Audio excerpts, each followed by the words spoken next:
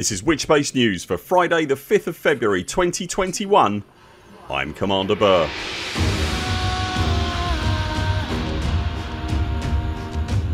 In this week's news, Frontier answers more Odyssey questions, a new CG marks a possible change in policy at Frontier, and the itchy subject of the enslavement of new players in the game. If you enjoyed this video, remember to hit like and subscribe, and if you'd like to help support the work of this channel, you'll also find us on Patreon. Links to everything you need are in the description below. Frontier released another of their regular Odyssey Answers forum posts today, this time dealing with the subject of first footfall on planets in the upcoming legs focused expansion. Whilst again relatively light on any significant details, the questions do cover off a couple of salient points. Most notably for us were the fact that not all landable planets will be explorable on foot. There is still the element of survivability to deal with the extremes of gravity and temperature, for example, in some cases making that impossible. With that said, Frontier have clarified that the number of landable planets will be going up by 20%, and when you're dealing with a game that has planets numbering at the very least in the billions, 20% is quite a lot. For the full read on all the questions answered, check the link in the description below. Elsewhere, Frontier confirmed this week that first footfall will not be dependent on selling data as is the case with new discoveries currently. Actually putting your feet on the surface of a new world will be enough, and it will be instantaneous. They have also said that you'll be able to transition from your SRV to on foot gameplay, but when questioned how that transition will work, they said only that the transition will be quote as it is now.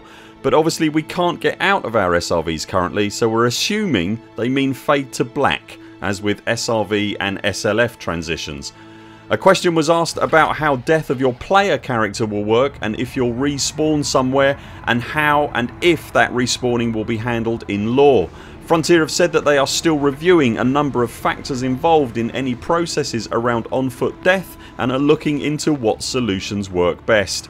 On the subject of the distress call mystery that was dropped into the game last week and whether it was an ongoing multi-part event, all they have said is that it is there for a reason. As and when we get any new answers from Frontier on anything current or Odyssey related, we'll let you know, so make sure you're subscribed to the channel and click the little bell icon so you don't miss anything. A new community goal launched this week that, whilst offering again a previously unique reward in the game, it also marks a possible change in policy for such rewards from Frontier.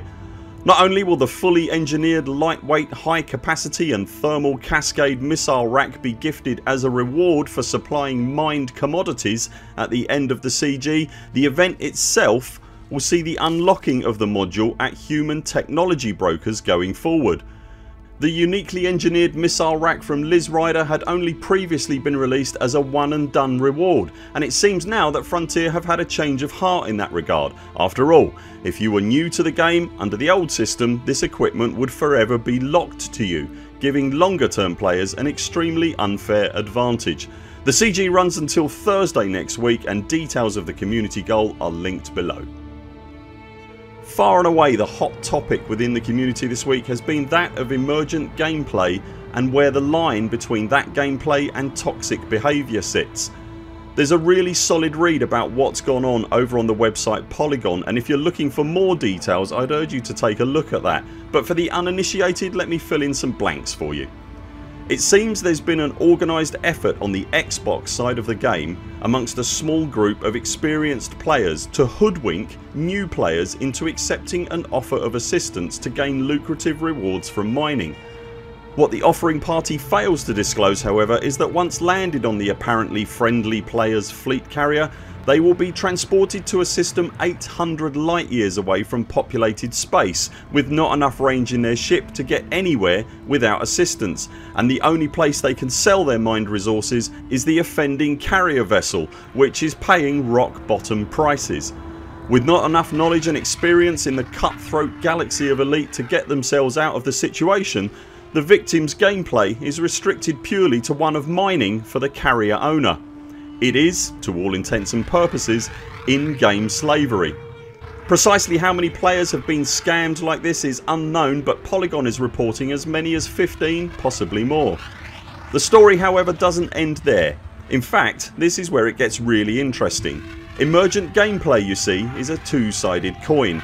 Whilst there will always be scummy and toxic emergent behaviour from a small minority of players, Elite has shown itself time and time again to be a game and a community of generous and altogether more altruistic types.